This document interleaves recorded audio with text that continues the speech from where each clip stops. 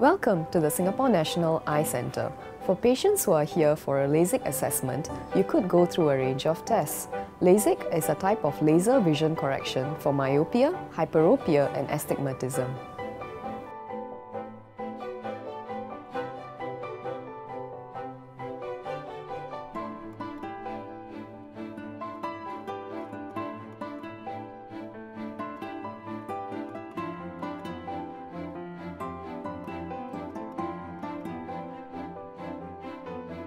The visual acuity test is used to determine how well a person can see.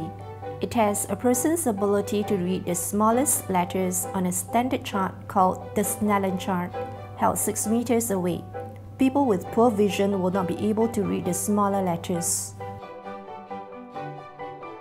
Tonometry test.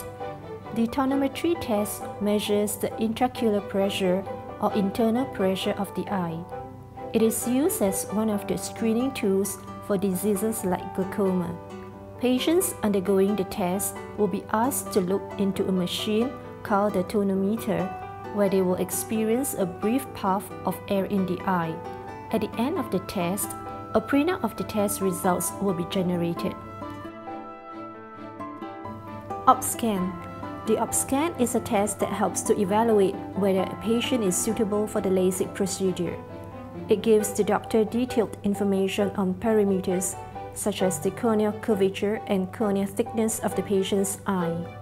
The patient will be asked to sit in front of a machine and keep his eyes open and focus for approximately 3 to 4 seconds at a fixation light. The test takes about 4 to 5 minutes to complete. Refraction test. A refraction test is used to determine the spectacle power. During refraction, an optometrist puts an instrument called a trial frame in front of the patient's eyes, together with a series of lenses of various powers. The patient's vision is then tested with these lenses. The optometrist will continue to fine-tune the lens power until the vision is clearest. The lenses with which this level of vision is achieved is the spectacle power of the eye. Refraction determines the degree of farsightedness, short-sightedness, astigmatism, and presbyopia. The test takes about 10 to 20 minutes to complete. Slit lamp examination.